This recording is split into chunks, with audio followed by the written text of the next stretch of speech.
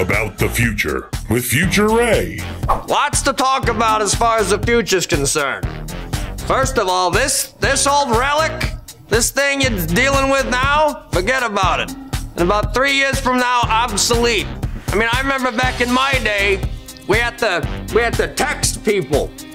We had Snapchat. You remember Snapchat? It was funny that they called it that because ironically, a lot of people's thumbs just snapped right off.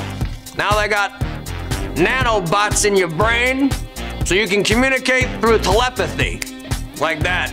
Let me tell you something, in the 21st century, there was a young man by the name of Mace Jorman, I believe his name was Mace. Jace Mormon. Jace started this trend. You put your socks on the outside of your pants, and it never really died out. I mean, it's been going strong for at least 60 years now. I stopped exercising.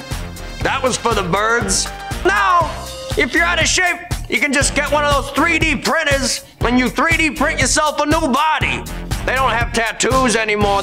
Now they just splice their genes with bugs and lizards and stuff. So kids have scales and, you know, they have compound eyes.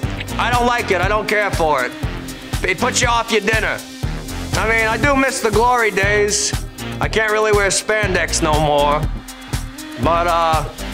But there's something to be said about a nice cardigan.